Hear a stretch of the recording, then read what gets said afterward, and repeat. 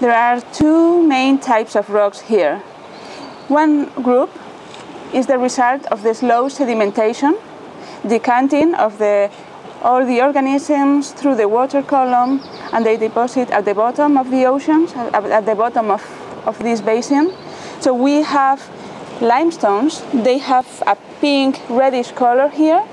Then we have marlstones, is this gray, light gray interval, which has more silt, is softer material. And then we have another group of rocks which resulted from a faster deposition. It's the washing over from shallow parts of the basin and the reworking, transport of sand grains, shells of other organisms, and these are the turbidites.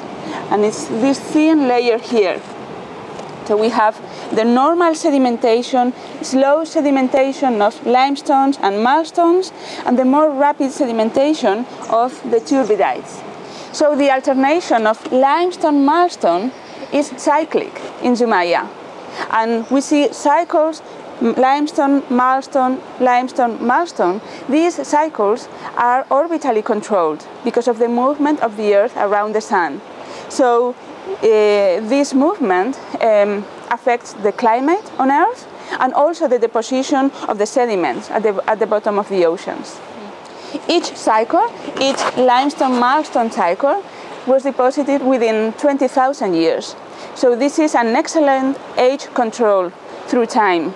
This is very rare in the geological record, and the good thing about Zumaia is that we can count years, 20,000 years, every time we see these couplets, limestone-marlstone couplets. This is a very good age control.